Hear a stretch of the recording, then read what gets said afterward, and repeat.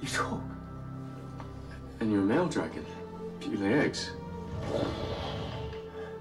Don't make assumptions. The eggs are not mine. I'm their guardian. I am privileged to play the only dragon I've ever played in my entire career. Because often a voiceover role is linked to extraordinary animation,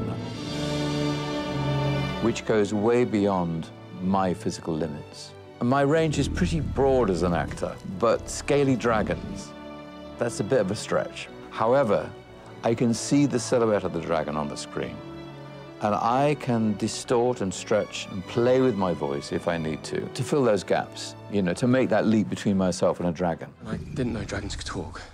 We can't. At least not like this. You did this to me. When our hearts were shared, I suddenly found words in my mouth.